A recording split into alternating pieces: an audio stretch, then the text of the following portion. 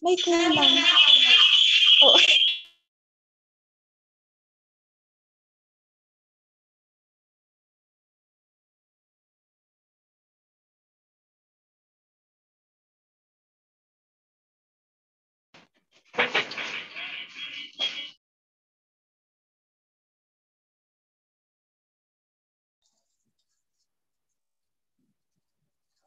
Good afternoon po sa inyo lahat. Ayan, meron din tayo from Florida Elementary School. Ayan.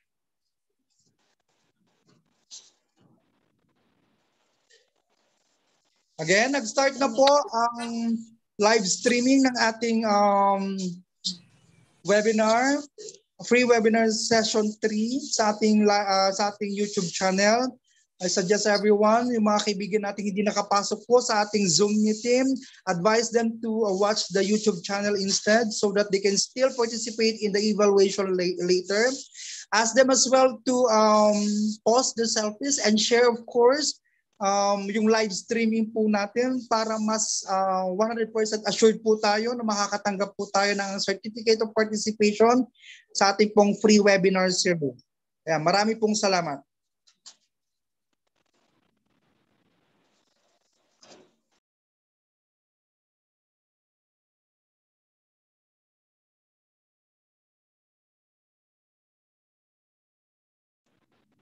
Ayan.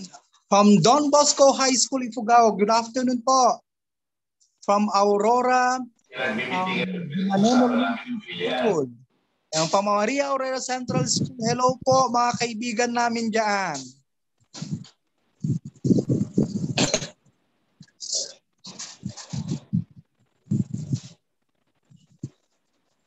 Ayan, in 2 to 3 minutes, start na po tayo with our session.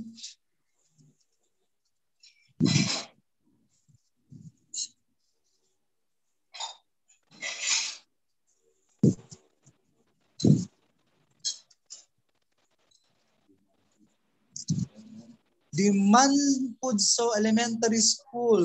Wow. From Don Bosco High School, Ifugao. Hello po.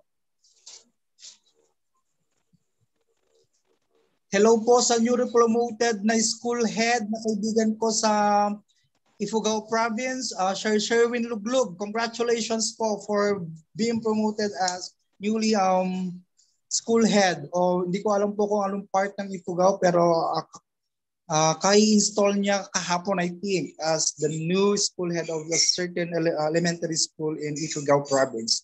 Congratulations, my friend. From Florida again, elementary school. Hello po. From Don Bosco High School again. From Mungia National High School, I believe this is Nueva Vizcaya. Ifugao. Ay, Ifugao pala. Kasi hindi meron Tupac del Norte po. Tupac del Norte. Thank you so much, Sir Ferd. Buti pa si Sir Ferd na nasa Aurora. Mas kabisado niya mga schools dito sa amin. Hello, sir, in Mungia. Ayan. From Mijares National High School, good afternoon po. Hello daw sa mabait at poging coordinator. Wow, si Sir Fern Pili. I believe this is from Aurora, of course. Pogi talaga. Hindi ba maganda? Echos.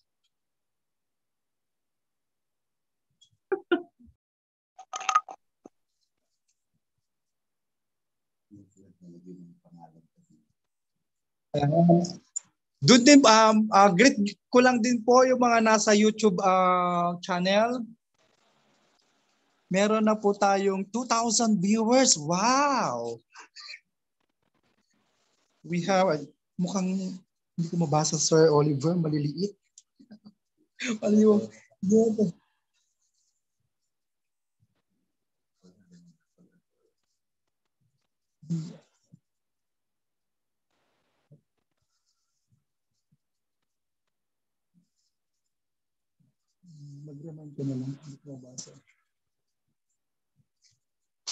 So first start na ba tayo? Paki-ask po si Dr. Arnel. Yes po. Start na daw po. Okay, fine. All right. A glorious day to each and everyone. Again, welcome to the third session of the APAETI free webinar series 2021. This afternoon, we'll be having one of our friends, very intelligent friend from Aurora province, Wasayan University, as our resource speaker. But before that, we'd like to take this opportunity to give our unending gratitude to our CEO and President of Asia Pacific Association of Educators Training Institute, the very beautiful and witty Dr. Raquel B. Bernabe, and of course, our Director for Research, Dr. Arnel, and Dr. Adrian. Thank you so much for the technical assistance you've been provided for Team 2 and Team 3. Okay, let me just, of course, remind our participants for this afternoon of the following house rules. You are encouraged to rename your interface with the following. As much as possible, you have to put your city or your municipality together with your last name and first name. Keep your microphone muted, of course. Turn your camera off. And if necessary, please use background that are not distracting. Be polite in courteous. If you have some questions later on, you may raise your hands and unmute your mic, but wait for you to be acknowledged by the moderator. Type your questions in our chat box. Should you want to use your mic, please wait for the moderator to acknowledge, as what I've said a while back. Once called, briefly identify yourself and from where you are and your designation if you want, and briefly state your queries or questions or suggestions for that matter. Reminders, questions will be entertained at the end of the speaker's discussion during our open forum or question and answer portion. Evaluation link shall be posted at the end of the webinar via chat box, APAETI's Facebook, and in the YouTube channel. By joining this event, of course, you are agreeing to participate in the webinar, as it will be recorded and will be live streamed in APAETI's YouTube channel. Good afternoon again, ladies and gentlemen. Before we start, let's have one of my teammates, Ma'am Evelyn A. Pirut, Teacher 3 of Muta Elementary School, Kasibu, Nueva Vizcaya, for opening prayer.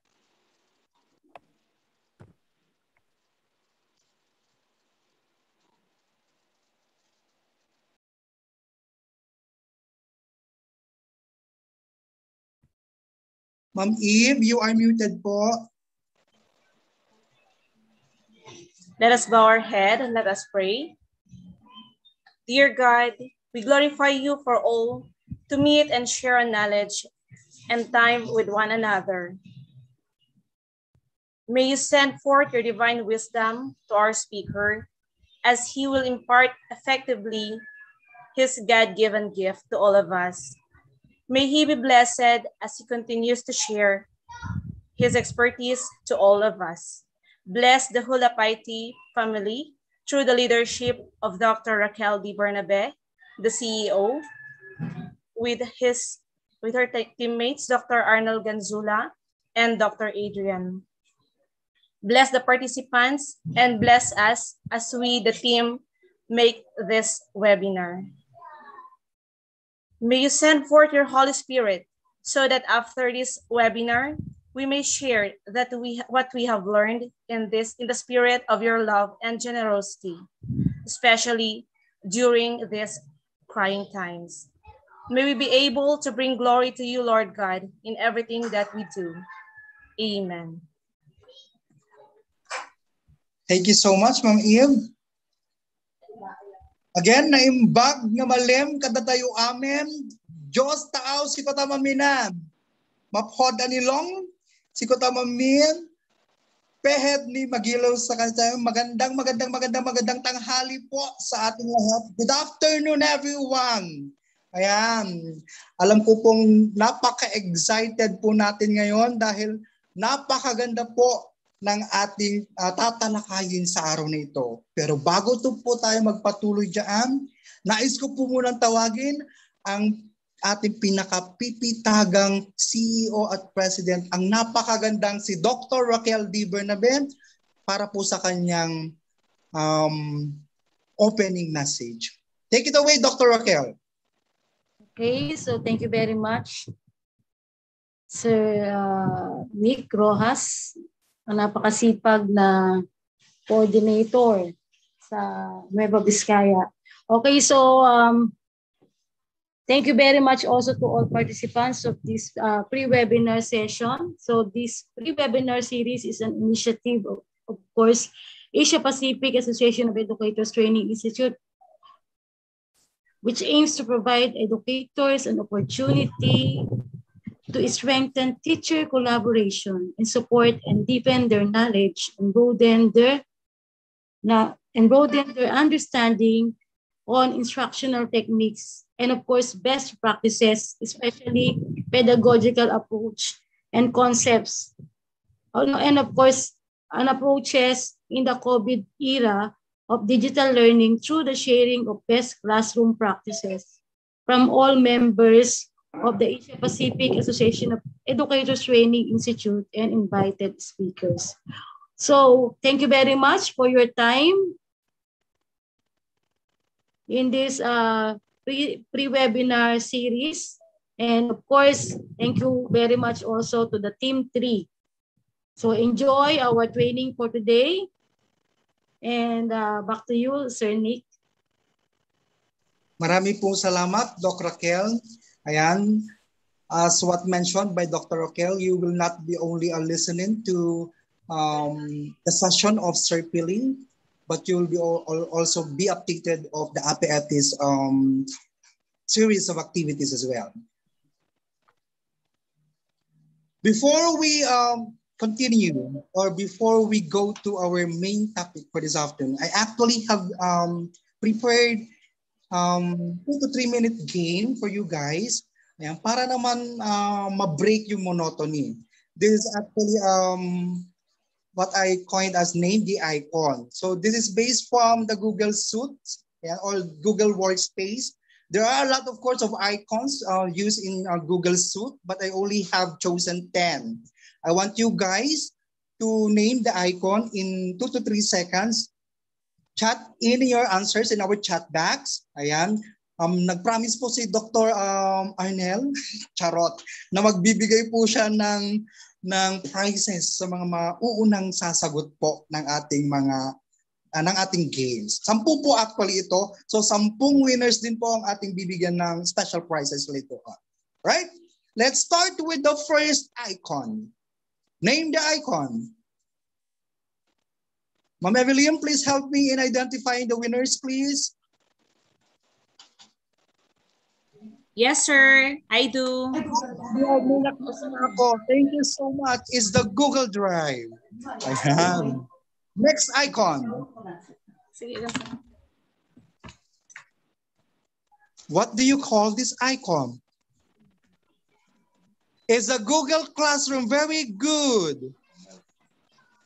That's coming from Romel yata. Hindi ko na po nakita yung... MS. Okay. How about this one? MS Teams. Google Meet. Very good. Galing. Galing, ang bilis ng camera. How about Kaya this nga, one? sir. What's that? Ang tawag natin dito. Zoom. Ay. Oo, Zoom. Tama po. It's Duo. It's actually Duo. the same Zoom. However, yung Zoom na ginagamit natin ngayon, mas marami siyang features than the Duo. Sir, Excuse me, sir. May I request the participant na nag-answer to please open their camera po for them to be acknowledged. Yan. Thank you. Pakilista na lang po yung name nila, Ma'am Evelyn, para mas mabilis po tayo, okay? Thank you so much. Next po. What do you call this icon? Profile. Contacts. It's not the Contacts. profile, my dear. Google What do you call it? Contacts. Yes, very good. It's the contacts. Next icon. Sino yung nag... Ano po ang tawag natin sa icon na ito? Photos. Photos, yes. Wow. So, Yeah, mas mabilis yung pananalita syempre kaysa sa pag-type in. How about this one? Gmail. Gmail. Gmail. ayan. Very good. Nice, Madam Evangeline, Sir Peter. Ayan, nauna si Sir Peter. How about this one? Hangouts. Hangout? Message sa Hangout. Nauna It's si Madam Marisa. Sino yung yung po yung nasa interface natin ng ating cellphone, parang parehas sa Mel Jabinar. Ayan, friend po namin from Manila. How about this one? Documents. Google Docs. This one. Google Documents. Very good. Google Ayan. It's the doc. Yan, kung medyo fed up or medyo marami na po kayong docs or data from your LAPI, you can transfer those in the docs in the G Suites. Yan. How about this one? Microsoft Excel. Excel. Nakarami na si Sir Alfred. Marami din daw sumasagot sa YouTube. Yes, sir. Tapos dito sa chat din po. Wow. I believe this is the last icon. What do you call this icon?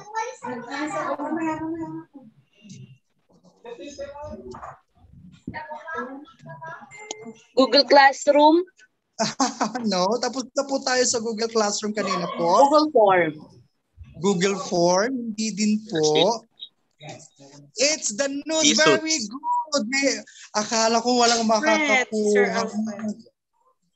Cecilia Padua, yan. So if you wanted to know updates from our society and any news for that matter, just go to the news. Ayan. So thank you so much, our dear participants, for actively participating in our motivational game. Maraming salamat po. Ayan, so let me introduce to you our able speaker for this afternoon.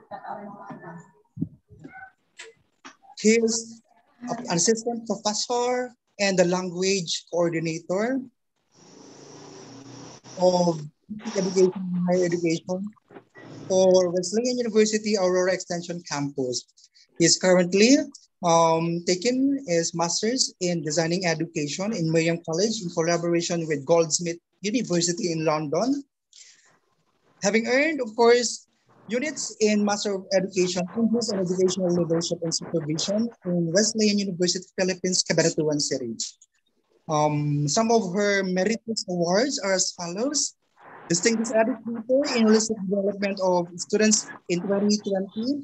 That's in December 2020 from International Educators Summit and Awards online. Outstanding High School Teacher 2021, and at the same time, Outstanding School Paper Advisor 2020 of the APAETI Training Institute or APAETI Guru Excellence Award last January 2021 in Cavite. He's also an acclaimed international research presenter. Just recently, he presented one of his research in ICADA, NIDA in Thailand through online. Award-winning trainer and advisor and coach for campus journalism, sports, literary and musical and performing arts, and of course, perennial speakers or speaker in campus journalism, educational innovations, and leadership. My dear co-teachers or co-educators, let's give a hand to Ferdinand Balatok Pili Jr. of Wesleyan Extension Campus. Take it away, sir. Yes, sir. Nakikita po ba yung screen ko po? Hello. Yes, nakikita na po, sir.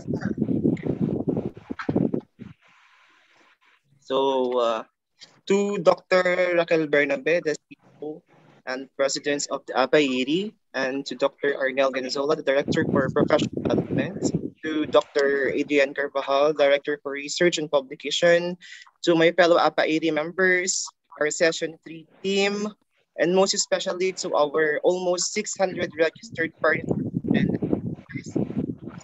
Good afternoon, everybody. So it is indeed my great honor. It is a great honor and privilege to be speaking about best school practices. So as I attest myself with the academe for almost 8 years, mingling within the diverse culture and contexts, I now gradually realize the value of educators, that as we grow older in the system, we experience firsthand the various conditions which test our critical thinking and decision-making skills. And this afternoon, I will be sharing you how I dealt with similar conditions without compromising, of course, the promises I have made. Welcome to the MADS. This is missing, annoying, and disappointing. This is an approach in understanding the learning environment for innovations in the new normal. So this is just a disclaimer, don't get me wrong. The MAD approach is not an original concept. I encountered this approach in one of my classes under the Masters in Designing Education. This is a multidisciplinary program. So basically, this is an adaptation from Dr. Aaron Palileo, the founder of the Creative Intelligence Associates, Bootleg Manila. This is a customer-centered and creatively based firm that helps clients innovate their products, their brands, and their organizations. So with this approach, they do this by finding deep consumer insights, discovering clients' core DNA, and developing creative and innovative concepts and solutions. So thank you, Dr. Aaron Palileo and the CIA Bootleg Manila for allowing me to use this approach. So I have prepared here four training menus, okay? The first one is the concept. So what is it? What is MAD? Who uses it? Two is its worth. Why is it being used? What are its possible impacts in the innovations? Okay, number three, we have here the procedures. So basically, we're trying to answer what are the steps and how is it done. And number four, I have prepared sample application where I and my colleagues in West Ian University, okay, where we use this MADS, okay, when or where to use it and was it used before? Of course, yes, there.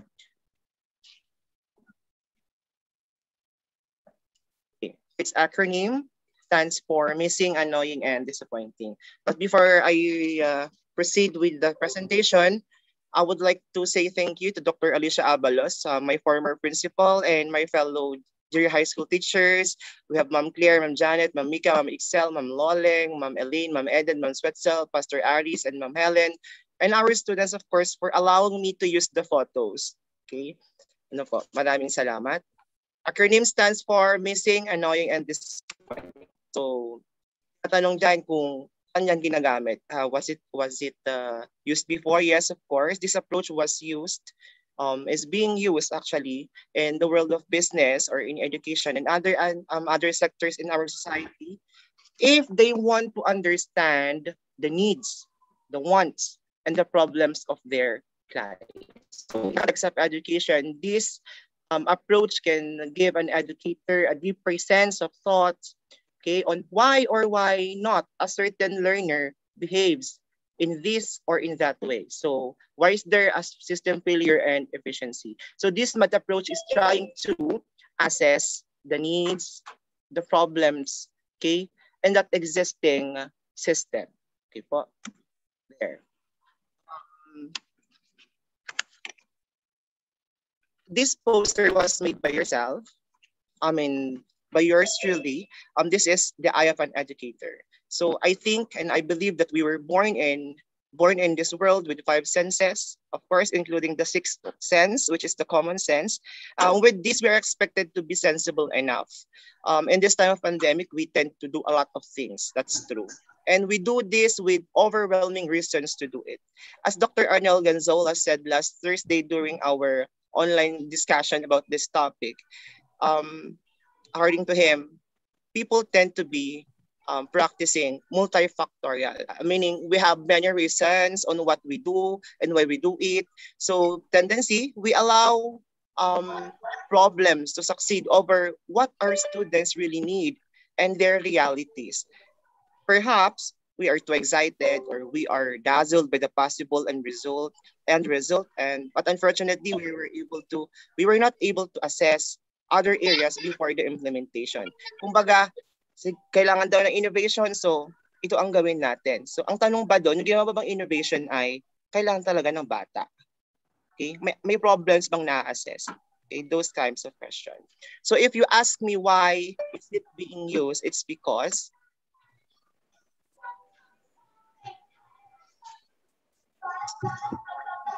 because the maths basically can help educators improve education by carefully understanding learners' problems and needs in a specific learning environment. So this requires the following characteristics. So be sensitive enough, be observant, be assertive, and be competent. And of course, you as a teacher, your initiative is a capsule of breakthroughs. Again, your idea is a formula for innovation, and your innovation is a dose for quality education. Because we need innovation, that's true, always. That despite the pandemic, we should not be stopped, okay? Or we should not stop from being able to express creativity and resourcefulness. Gusto ko lang banggitin na some teachers make innovation is because they want to get promoted. So, ipokrita siguro para sabihin nyo sa akin na sino bang may ayaw ng promotion? Yes, of course, kailangan natin yun. Pero there should be a deeper sense of that innovation. That you want this not for personal intentions alone, okay? We should make innovations, okay, for the greater cause, okay? It's for our learners and the system. Okay po? If you ask me, ano ang possible procedures ng MADS? This approach includes 9 steps. The first one is client identification. It's very important that you are able to identify first kung sino ang makikinabang sa inyong gagawing innovation. Okay? Aside from that, kung nasaan sila ngayon. And that's the context or the environment. Okay. The second one, that's documents. So I believe every institution has its own protocols.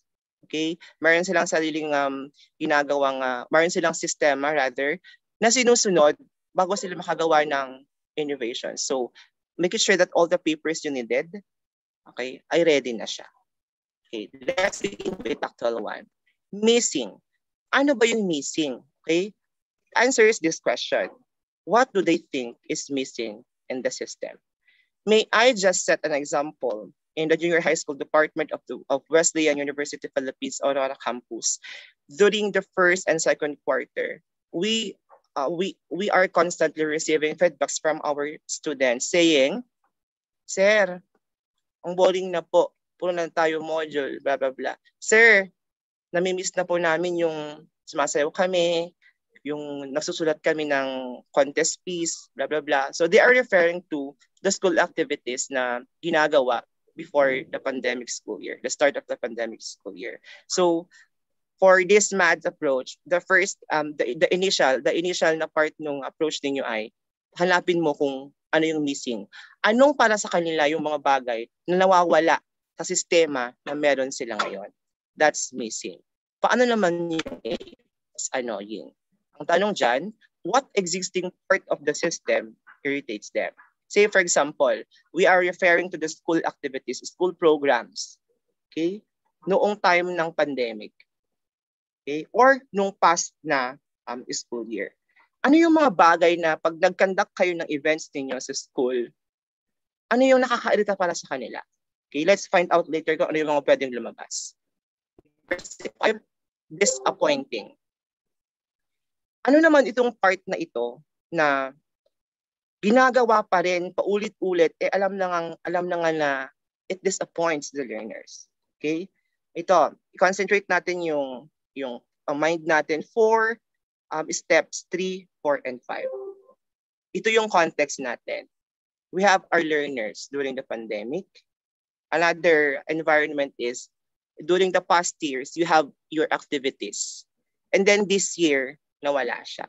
So sa missing, ang tinatanong natin dyan, ano sa tingin nila yung nawawala, namimiss nila, they're longing for this, okay, they want this, na sana mangyari. And then for annoying, okay, ano ang meron doon sa current system ninyo? Do they think na nakakairita pa sa kanila? Okay? Say, si teacher ba ay namimilit ng contestant o isa lang ang contestant na gusto niya? That's a possible one kasi pwedeng mag-exist yun. And then sa disappointing nila, ayan, meron bang mga pamamaraan ang system na yon sa activities na para sa kanila ay hindi nakakasatisfy, nakakasawa po ulit-ulit. Okay? Those are 3 great parts of this procedure. Okay? Missing, annoying, and disappointing. Kung anim ay, after mong mag-gather ito lahat, number 3, 4, 5 from your clients or your students, you have to consolidate everything. Kunin mo lahat.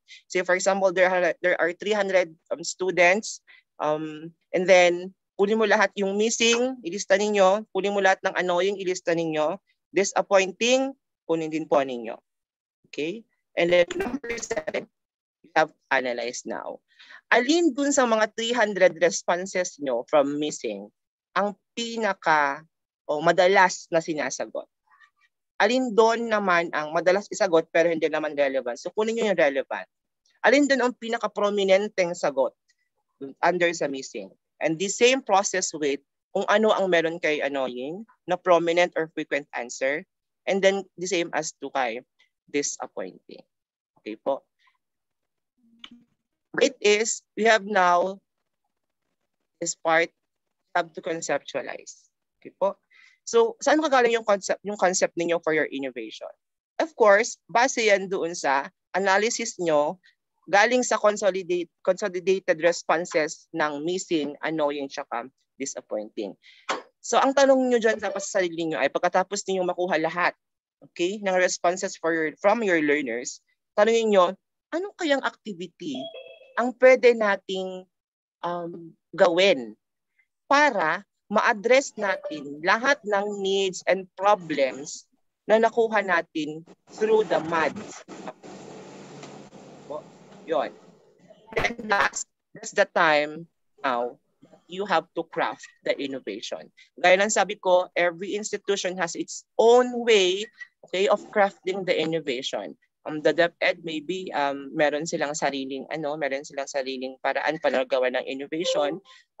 Private schools then as well, meron din sila. So you should base your innovation or crafting your innovation based from your protocols. Okay? Make it sure na ito ay approvean at ito ay i-implement. Ulitin po natin yung siyam na procedures. The first one is client identification.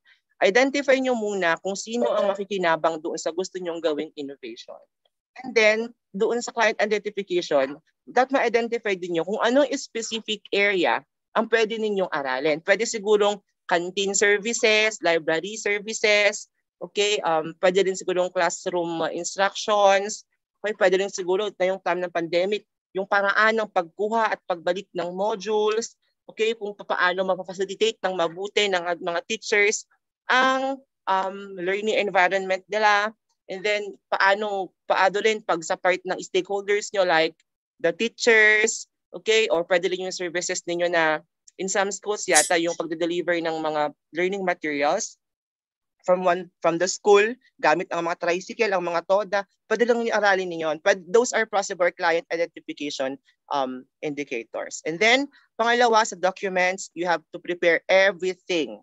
Okay? Pati yan permission kung kailangan. Okay po? And then, ito yung pinakamahalaga sa number 3, 4, and 5. Ito yung magdidikta, okay, ng problems and needs na i-address ng innovation ninyo. Sa missing, ito yung sa tingin na nawawala na. Ano yung current na ginagawa ng system ninyo na nakakairita para sa kanila? Okay po? And disappointing, ito naman yung mga bagay na paulit-ulit na lang nakakasawa na. Okay, so they want something new. And then number 6, gather everything. Lahat na lang data. Okay, data ng maths. And then sa number 7, ito na yung you have to pick very carefully kung alin talaga yung pinaka okay, kailangan at problema ang i-address mo. And then for conceptualize, that's the time that you ask yourself, ano kayang activity ang pwede natin gawin para ma-address natin itong laman ni maths. Okay? So after mag-conceptualize, you have to craft your innovation. Kaya sabi ko, you have your own processes in your own schools. Okay? You have your own protocols para ma-craft yung innovation. So these are the procedures. Okay, ang tanong, ito bang procedure na to ay talaga bang pwedeng gawin? Okay?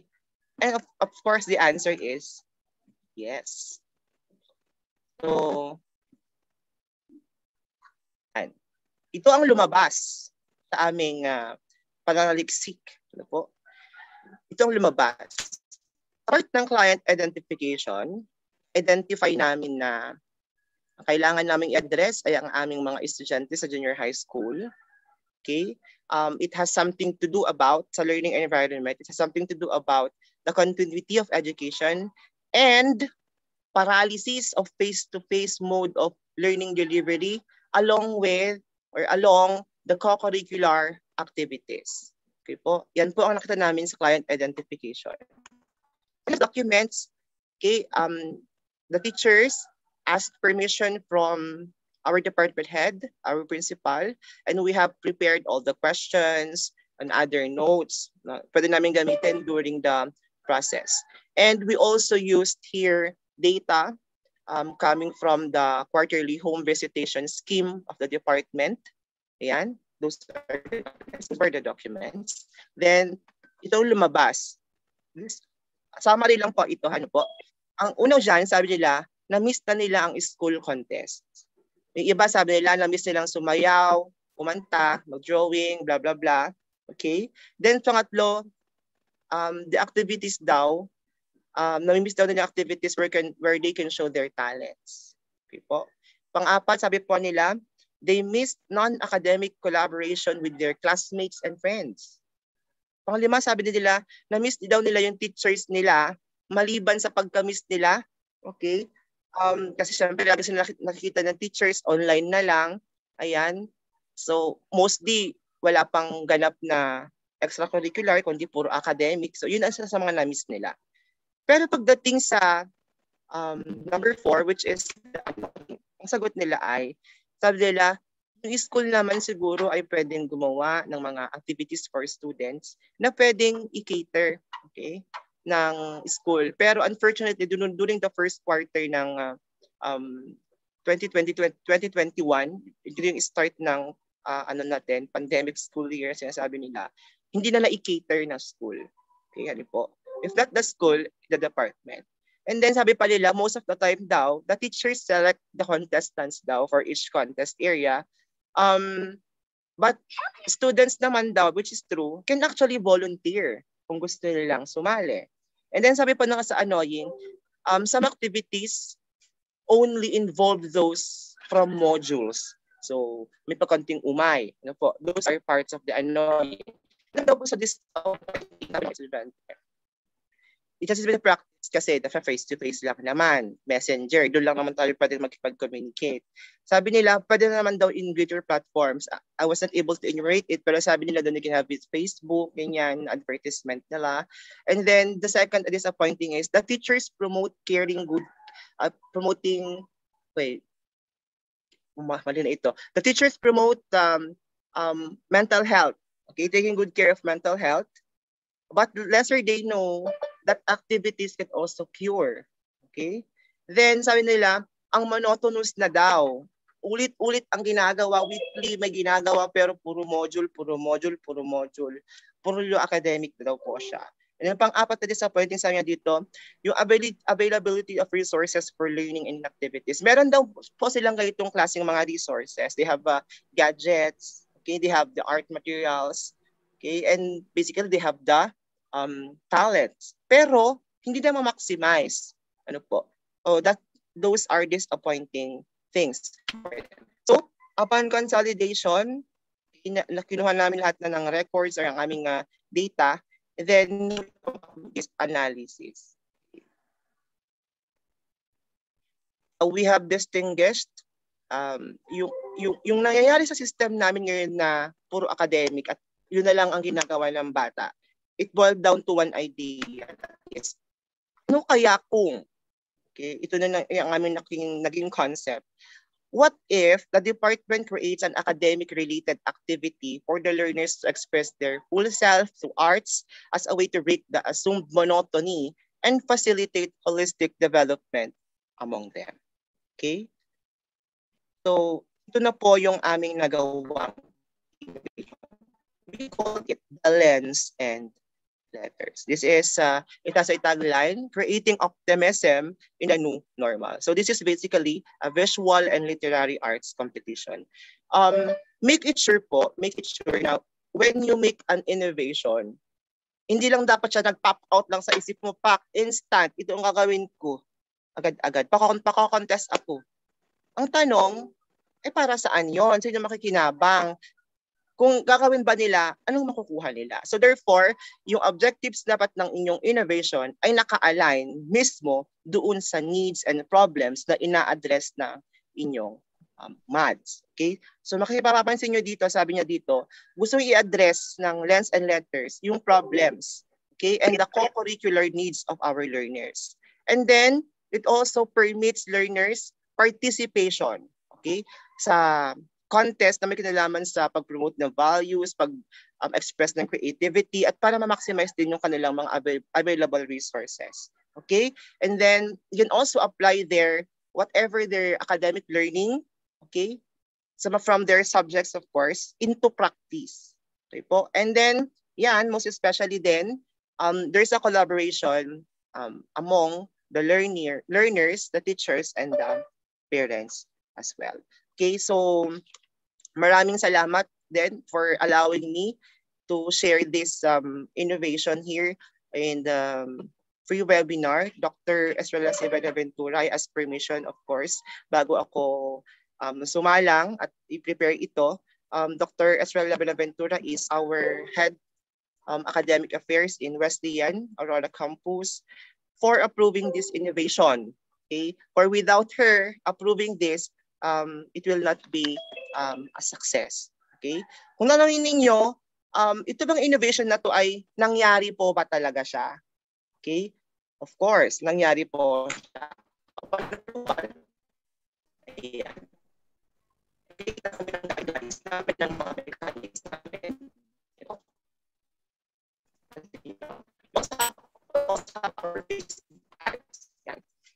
For that certain innovation.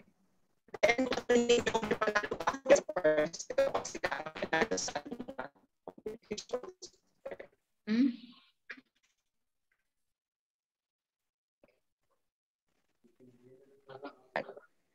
okay. Alam mo na ba?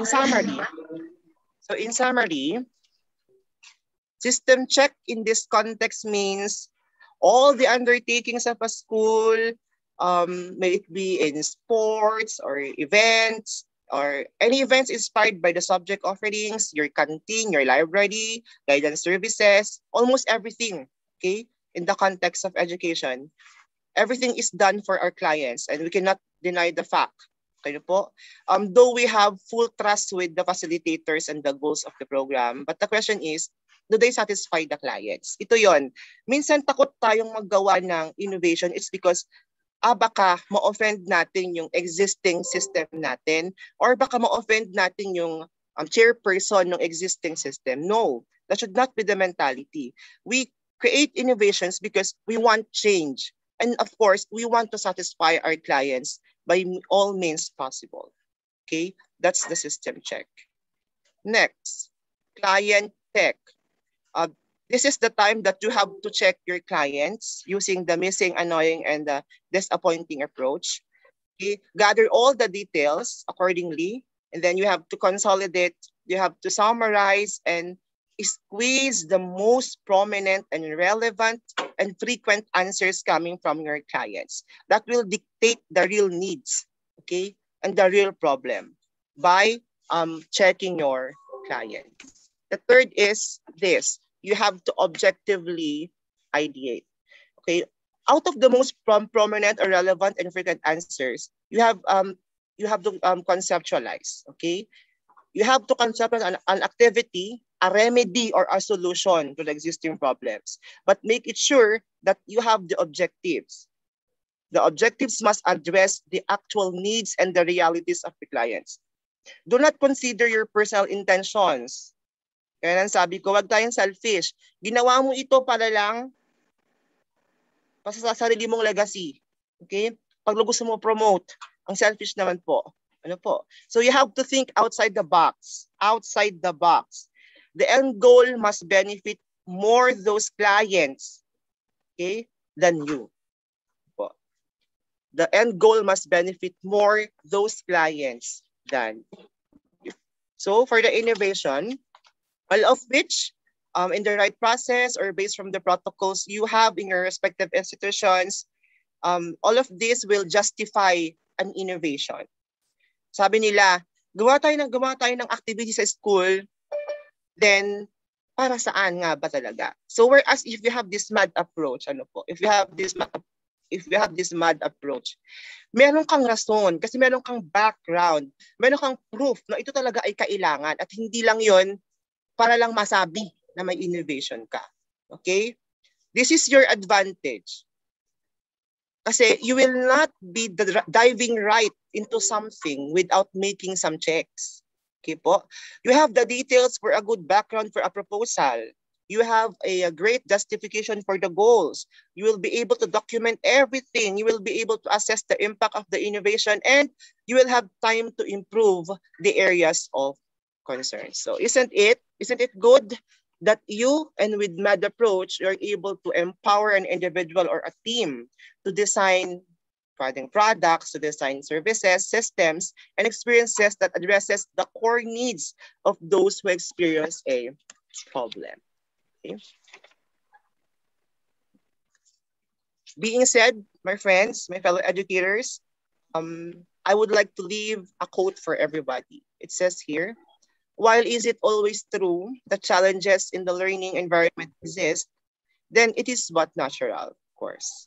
However, problems will remain problems without thinking solutions outside the box. If you have done nothing to it, then you are probably a problem. But just a reminder, my fellow educators, it is really impossible for us naman to satisfy all the principles in the learning environment. But you can actually generate fundamental individual or collaborative senses. And it is true that gaps in the quality of the learning delivery system are evident. There are gaps, that's true. But these are the main indicators for the realization of an innovative learning environment. Once again, I am Fernando Pili Jr. Thank you so much for listening and participating in this free webinar. May you all find your worth and be prime movers for change and innovations. Agyaman ako. Thank you so much. Ayan naman. So inspiring at napaka fulfilling yung kanyang kanyang discussion. Napakaraming aral ang makikita po sa math. Ayan. Before we go further, let me read first some congratulatory. I'm sorry. Let me read first some congratulatory messages coming from our participants to our dear speaker, Sir Fernando B. Pili, from Ma'am Josephine Shoko. The topic is timely and relevant. Kudos APAETI. Thank you so much for the learning. Re-innovation. Great sharing, Sir Fern. Congratulations. May I ask again, the proponent of MAD approach. Ayan. Let me start by reading or inviting some of our participants for the question and answer portion. Ayan, palakpakan po muna muli natin ang ating speaker, Sir Fern Pilin. Ay, tapos na. Ayan. Sir Luther Castillo, would you like to unmute and state your question to Sir Pili directly? Hello, sir. Good afternoon. Yes, sir. Yes, sir. Sure po. Good afternoon po. Hello, sir. Good afternoon, sir. I am just only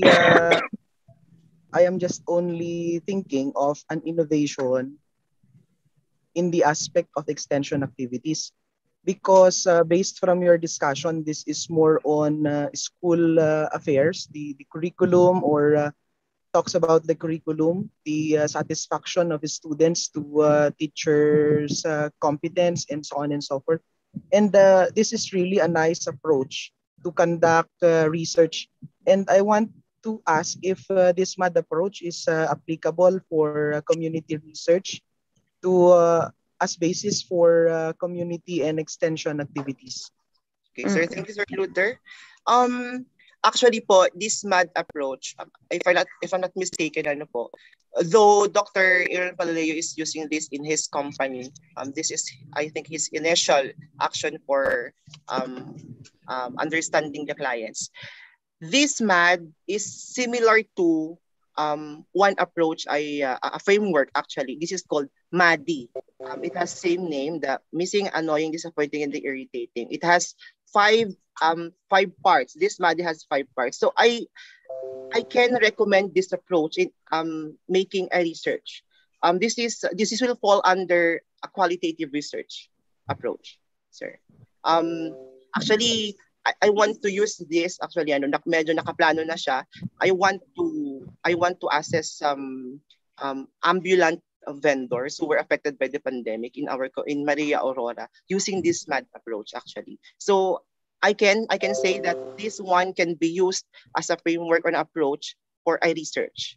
Kasi wala naman siyang exemption, di ba? As long as your involvement is involving clients, people, so you can really use this kind of approach, sir. Okay. This is client-based, Okay, sir. Sir, who is the proponent of this MAD approach again? Or what are the theoretical basis for this to be considered as a framework for a research endeavor or research undertaking? I mentioned Dr. Palileo because he was the one who introduced this approach in our class. But regarding the real proponent of this MAD approach, I was not able to identify who he was. But you can refer, sir, to MADI approach. I think there is a certain person who proposed this. And this is very similar to this one. The MADI approach is more detailed than the MAD approach we adopted. The MADI approach. Okay. MADI approach, M-A-D-I, sir? M-A-D-I? Yes po. Missing, annoying, disappointing, and irritating. Okay, MADI. Sir. This is very useful. This is a very useful framework. That is why I asked, because I am at a research undertaking targeting extension activity as of the moment, and I am experiencing a dilemma on what framework to use. And this is timely actually that I have attended the seminar, and this is very useful. Thank you, sir. Thank you. Okay. Sir Luther, you might as well like to consider when you conduct this, that when you have your analysis, it would be better if it's not only you, baka mag-reflect na medyo bias yung result kasi isa lang ang nag-analyze. I suggest if you want it, I'll have to have some collaboration with your co-teachers. Sir Luther Castillo, are you from Vizcaya? Vizcaya. Yes, sir. Yes. St. Louis? Oh, yes, sa public. I am already at Ifugao State University, sir. Okay, okay, sir. Okay.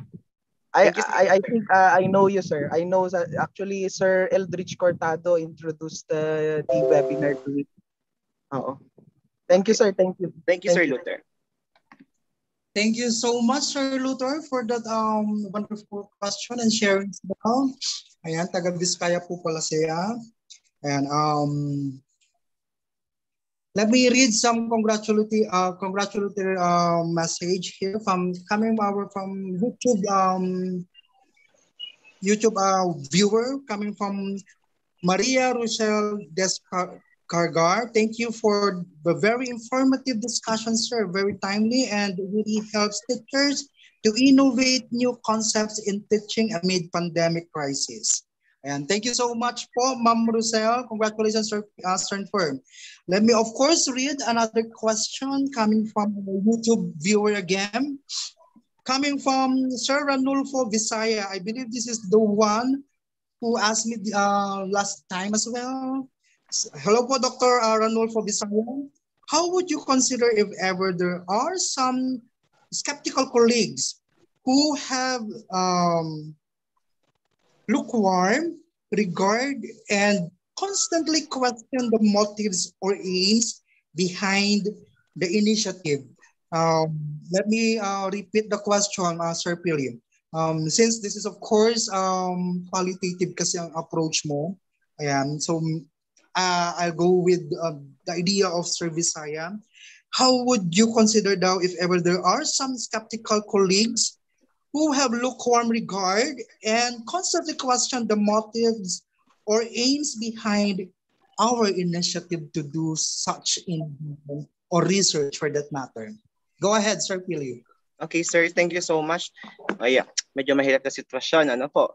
So, what if merong kokontra, merong hindi sang-ayon sa ginagawa ninyo? In this case po, as per experience, we have mutual understanding in our department in the junior high school before last school year. We have this mutual understanding that we always want to give the best for our learners, and we won't allow that every week we receive same questions, same complaints, okay, same requests or same feedbacks from time to time, and we don't want that because there are still feedbacks such as those are missing or those are annoying or those are disappointing feedbacks from our learners. It means that there is something wrong. Okay, there is something wrong. So we have to do about that. This is our responsibility as teachers or as educators to not only deliver what our school intends to do, to deliver the academic part, okay, the academic counterpart of teachers, but it is also our part to holistically develop our learners. And one way for us to do it is to make some innovations. And in the case of those people or those colleagues who remain lukewarm, okay, say hesitant, I think always a room for trying to convince them. Okay? Ilatag nating mabuti ang objectives nito. Okay? Ewan ko kung meron bang mga teachers na nabubulag-bulagan, nagbibingi-bingihan. So there's something wrong with them. Okay? I think saan ko sabihin, sila pwede talaga dito sa academe kung ganun po ang kanilang mentality. So, yun lang po, sir, masasabi ko. Medyo effective yung aking sagot doon sa tanong ninyo. But I think kung lahat ng bagay ay malinaw para sa lahat, na ito ang kailangan gawin, ito ang responsibility ko, ito ang role ko, at para hindi ako mabrandan na irresponsible, negligent na isang teacher. Okay? So, unless gusto nilang ganong klase ng teacher, ganun ang brand nila. Ito. Thank you so much, Sir Fern. Let me just add, of course, sa inyong sagot. Kasi I am also one of the initiators of research in our school and innovation as well. Gumagawa po ako yearly ng action research and basic research for the good of our school, not only for our students. We make sure, of course, that this specific activity are not for our promotion, sabi nga ni Sir Pili.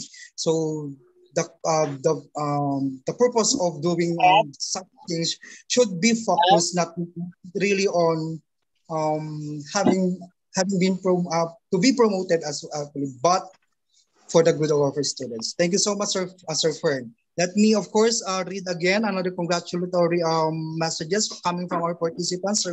Sir Fern, congrats, Sir Fern. Coming from Karen Joy Malawis, from Tabael, congratulations, sir. Great and timely. From Marisa Brisola of the Vizcaya Comprehensive High School, thank you, Sir Fern, for very insightful sharing. Indeed, teachers need to be creative in the delivery of instruction by creating balance between curricular and extracurricular activities to address not only the cognitive needs, but also the socio-emotional needs in distance education setup. Thank you so much, Ma'am Marisa. I actually asked Dr. Raquel if I may also throw my question to you, Sir Fern. I only have one question. Specifically focusing on the intervention or the innovation that you have made out of the MAD, right? From that po, sir, it seemed that you only have catered those that are actually inclined into journalism or language. How about those who cannot do those particular activities? Sir, may putol po yung question. I'm sorry. In your innovation, sir, I observed or it seemed that the innovation is only catering students who are excelling in language, specifically in writing, in poetry, and so forth. How about those who cannot do these activities? Okay, sir. Thank you for the question. Actually, these lens and letters, nakulangan lang kami ng time kasi talaga for the volume 2 and volume 3. Ang na-cater po namin for the lens and letters volume 1 ay computer, MAPE, language, ESP, and ESP. Yun po yung nai-integrate namin na subjects for that. Pero sa volume 2, naka-sked na po ang other students. And ito po yung policy ng aming lens and letters that if you already participated and you have won, and for the volume 1, so that's the time na yung iba naman ang for volumes 2 and volumes number 3. And we are very fortunate, sir, that we have almost half of the students who were able to participate in this event that we have. So, speaking of, tama nga, tinanong mo sa akin kung paano naman yung iba na walang kakayahan sa ganito, walang kakayahan sa ganyan. So, I think kung ganun po ang case for your respective institutions, you can still have another set of innovation, benchmarking from the MAD's results. Okay po. Pwede ulit kayong gumawa po ulit ng another innovation, which can cater not only those who are inclined with photography, those who are inclined with writing stories, writing poems, okay, or painting or drawing, okay, lahat po na pwedeng i-cater. Yes, sir. Sir Nick. Kudos, Sir Fern. Palakpakan po natin muli ang napakatalino at napaka-pogi na speaker natin for this afternoon, Sir Fernando B. Pili of Solano, Nueva Vizcaya, but now based in Wesleyan University, Aurora Campus. Maraming salamat, Sir Fern. How I wish magkasama ulit tayo sa susunod na research conference. Alright? So let's award our certificate of recognition to Sir Pili. Hindi ko na po babasahin yung ibang mga congratulatory messages po. Ang dami-dami po nila, Sir Fern. Overwhelming po talaga ang pasasalamat nila sa inyo sa pagbibigay mo ng idea at knowledge to innovate in this trying times of pandemic. Thank you so much again. So let me read the recognition for our resource speaker, Asia Pacific Association of Educators Training Institute awards the certificate of recognition to Fernando Balatok Pili Jr. for his significant contribution as resource speaker during the free webinar session on school best practices entitled The MADS, an approach in understanding the learning environment for innovations in the new norm, organized by APAETI, given this 4th day of September 2021 via Zoom meeting. Signed, Dr. Arnel H. Genzola, Director, Professional Development, and Dr. Adrian Lawrence P. Carvajal, Director, Research and Publication, and of course, Dr. Raquel P. Bernabe, President and CEO of APAETI. Congratulations, Fernando B. Pili Jr. Thank you so much, sir. At this juncture, we shall now be updated by several activities of our very esteemed organization, APAETI. Let's start with Dr. Adrian Lawrence Carvajal, Director, Research and Publication, Asia Pacific Association of Educators Training Institute. Go ahead, Dr. Adrian.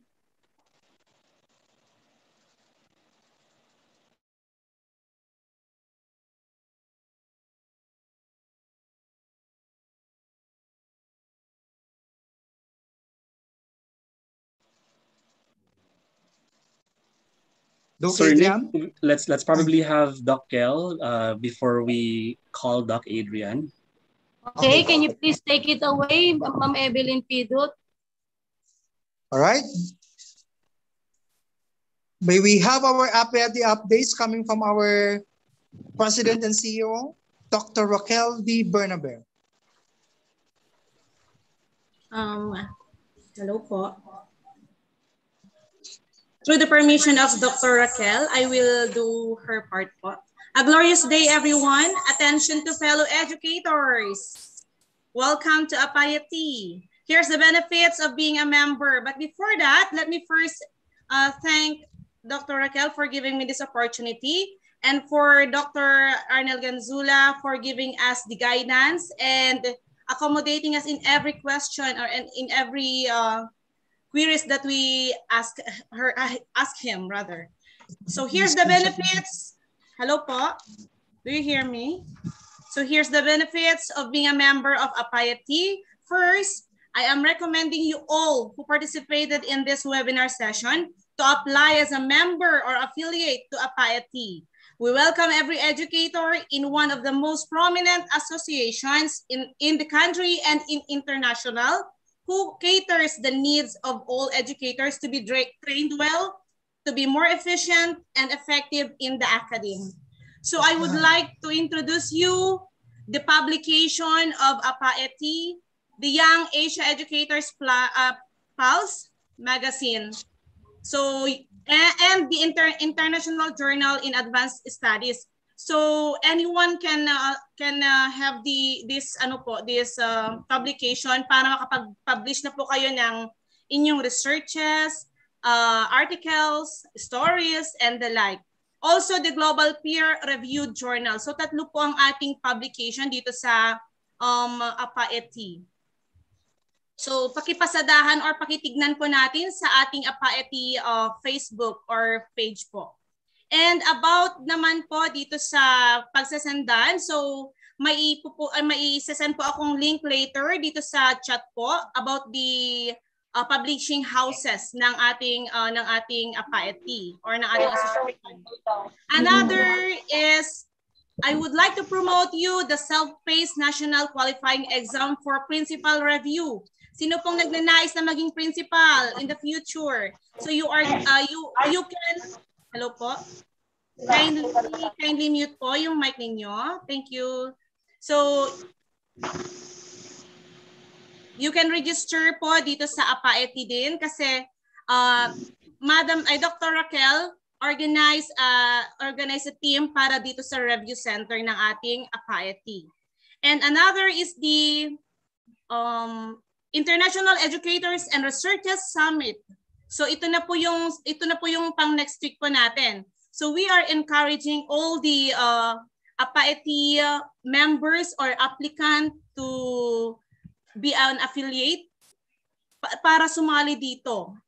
Para sumali dito sa different activities ng ating association. So for the International Educators and Researchers Summit, this is for the members of APAETI po. Makikita po natin dyan sa Facebook or page ng ating association. Another is the International Seminar on Teaching Pedagogical Approach in Mathematics, Science, English, Filipino, Araling Panlipunan, MAPE, Mother Tongue, SPED, and all learning areas on September 25 to 27 po. Pagkakataon na rin po natin ito, baka gusto po nating mag-demo. Okay, another is the 15th APAETI International Multidisciplinary Research Conference. So, what are you waiting for? Dear participants, be a member now and get the privilege of every opportunities na binibigay po ng APAETI. So, thank you, sir. Back to you, Sir Nick Rojas.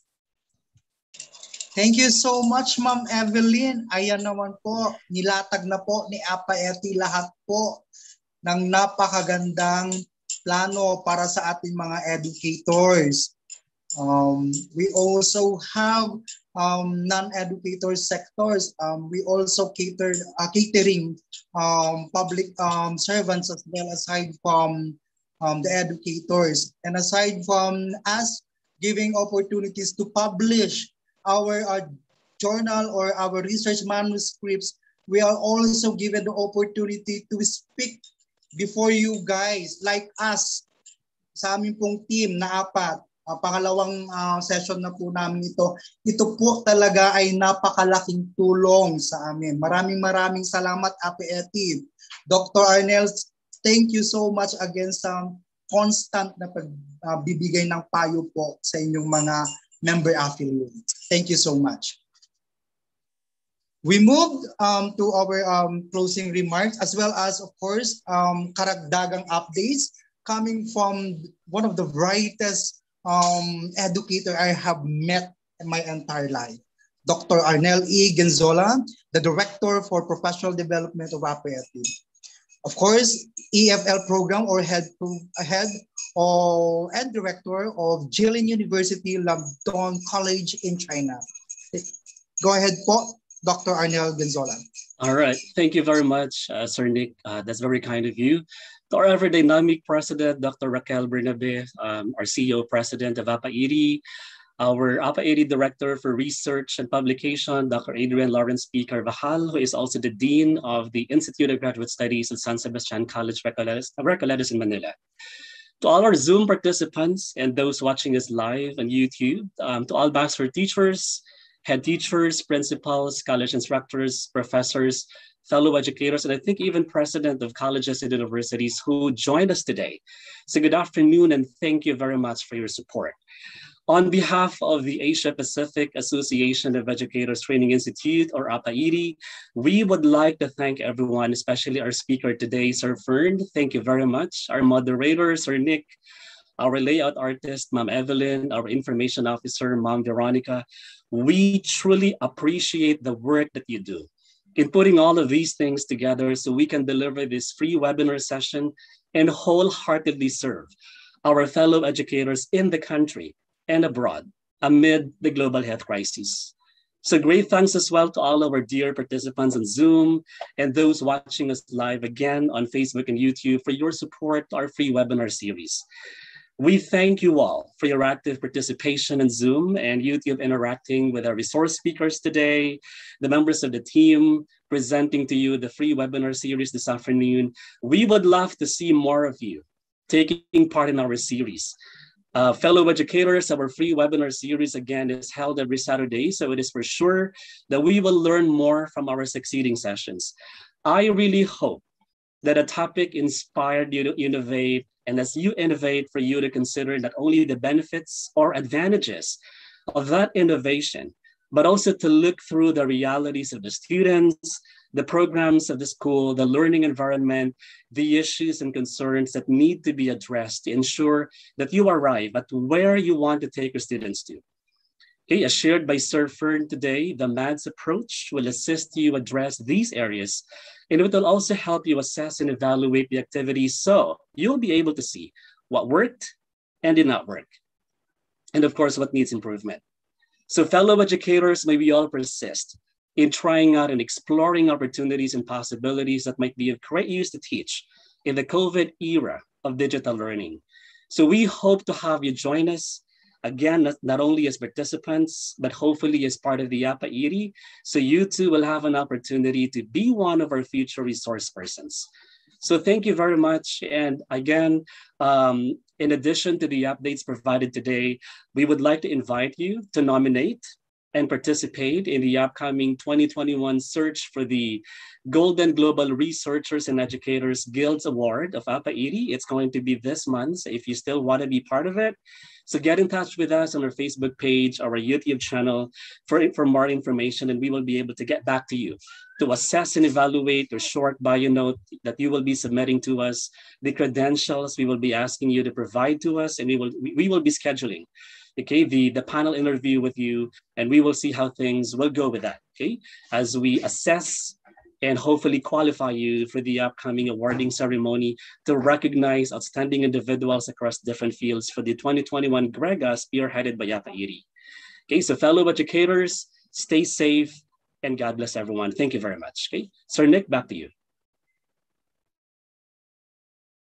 Thank you so much, Dr. Arnel. Again, we would like to invite everyone to our fourth session of our APAETI free webinar series on Saturday, September 10. To give us our closing prayer, one of our newbies in the APAETI, the very beautiful ate of Ma'am Evelyn, Madam Evangeline Pena Lumaser, Teacher 3 of Bonfal National High School, Bayombong, Nueva Vizcaya. Let us all pray. Heavenly Father, as we come to the end of this third session pre-webinar, we thank you for the time you have given us. We thank you for the chance to acquire knowledge, great ideas about innovation from our speaker. May the topic discussed serve as the catalyst to move us forward and see growth in our life as teachers, especially for the betterment of our dear learners, even in this time of pandemic. Help us how to carry this new knowledge and experiences in our mind and put it in action. We thank you for your guidance to fulfill our agenda in this webinar. Lord, may you bless all the whole APAETI through the leadership of Dr. Raquel. May you also bless us all. Protect us together with our families with your holy will. This we ask in the mighty name of Jesus Christ, our Lord. Amen. Amen. Amen. Thank you so much. Again, sa ating pong mga ginigiliw na kaguruhan sa entire Philippines, maraming salamat po. Diyos di agnina, Diyos magbalat, si Patam Aminan. Kudos po, APAETI for this wonderful event. Mari na po tayo kung pwede po, mag-open po tayo ng ating camera para po sa ating photo op. Yan, para makapag picture naman po tayo sa ating resource speaker and of course our top officers of APAETI. May we request lahat po, paki-open yung cam. Sir Peterson, Madam Cristel, Ma'am Rochelle, Ma'am Karen. Yan, salamat Ma'am Rochelle. Sir John Mark, paki-open din po. Ma'am Jackie Derit or Sir Jackie Derit ba to? Paki-open po, Ma'am Joy Lagbon. Para lahat po tayo is makita dito sa ating photo oops. Sige na po. Ma'am Josephine, Ma'am Clarissa, Ma'am Lloyda, ayan. We are your best smile po. Hindi halatang hindi nakaligo, sabi ni Sir.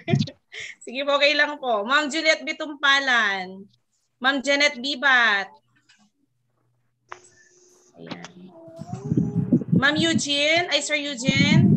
Ma'am Marisa Emperia, paki-open po. Yan. Ma'am Emily Lagwata, paki-open po. Ayan, thank you, ma'am. Ma'am Esther Arcapdin, my co-teacher po, paki-open, ma'am. Ma'am Rica Joy Arles, ma'am. Ma'am Sweet Celis Cuadro.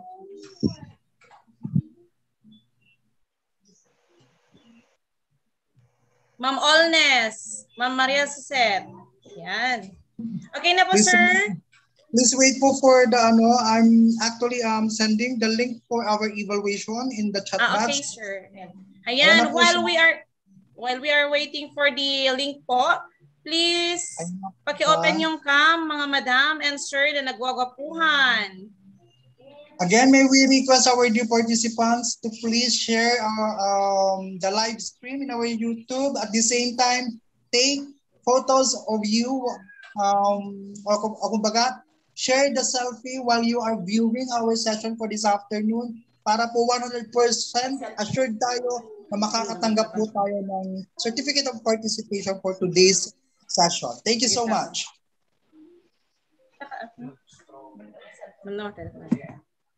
Okay na, Sir Nick? Ano ka po? Ma'am Lloyda, okay paki-open po ang cam. May 15 pa po na hindi naka-open, sir. Meron daw pong hindi nakaka-open. Okay po.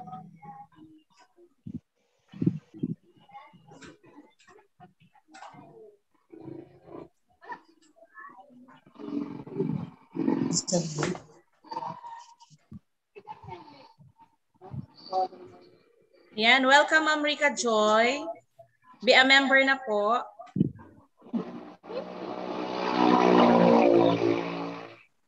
To Ma'am Bernadette Campa, welcome po. Ayan, open na ni Ma'am Bernadette. Be a member, ma'am. Not just a participant. Be a member po. To Sir John Lee Baco. Ayan, no, special mention po. Ma'am Lloyda N. Cagbay. Ayan, si Madam Emerita. Open na rin siya, sir. Be a member or affiliate, ma'am, ha? Okay po. I'll send the ko na po mamaya. I-send po namin. Ma'am Bernadette Camba. Ayan. Sir Peterson. Sir Erwin. Open na rin po.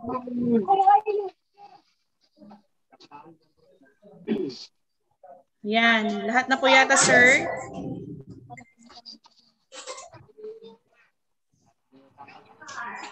Again, we are recommending you, APAETI. Please be a member or be a member affiliate to our association and get a chance of the different privileges na pwede po nating makuha. Tama po si Ma'am Evelyn doon. Last time may nagtatanong kung gaano po ba ka-legit si APAETI. I am a living testimony po. Ayan. Hindi ko po sasayangin ang oras ko o gugugulin po ng ganito o pagsama po ng ganito magandang ni APAETI kung hindi po siya legit. Ayan, again, four of us from the Nueva Vizcaya are living legends, or not legend, living proof that APAETI is really serving for the good of educators in the Philippines. Ayan. Kaya kung ako po sa inyo, what are you waiting for? Join us po. The trust and name of APAETI. And we also acknowledge the different leaders from our SDO Nueva Vizcaya who joined us also. So what are you waiting for? Ulitin pa namin, be a member or affiliate of APAETI. Alright, meron pa po tayong katanungan related po sa discussed program. Ayan, kung meron po kayong gustong i-clarify tungkol po sa activity, how to join, how to be a member, and so forth and so forth. Pero kung hindi mahihiya po kayo, you can just chat us. Yung po mga taga Nueva Vizcaya po or Region 2. You can just approach us through our messenger. At kung kakilala niyo rin po ang ilan sa mga APAETI members in the National Capital Region, then just feel free to reach them for any assistance for the matter. Okay? Tama. If you don't see any reason or concern, let's call it a day. Thank you again. Ayan. Maraming salamat po.